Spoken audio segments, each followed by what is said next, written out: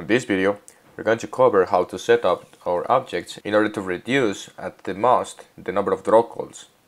So, if we hit play, right now we're consuming 7 draw calls to draw all of these rockets.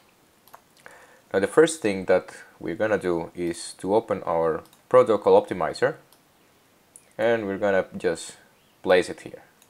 We're gonna add all the scene objects. We're gonna get rid of the non-optimizable objects, and we're just gonna stay with one shader, which is the one that is used by all of these objects. Now if we hit play, we're gonna have 7 draw calls, right? And if we bake the objects, we're gonna have now 5 draw calls.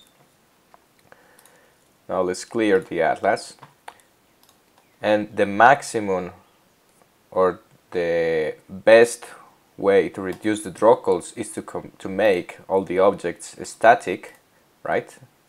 So if I made them static, our draw calls got reduced to 4. Now after they are static, I'm just gonna bake the atlas, and if I hit play, from 7 it gets reduced to 1. 7 when the objects are not static, 4 when they are marked as static but not optimized, 5 when the objects are not static but they are at last, and if the objects are at last and they are marked as static, we get 1 draw call. So in this case we reduce the number of draw calls 7 times.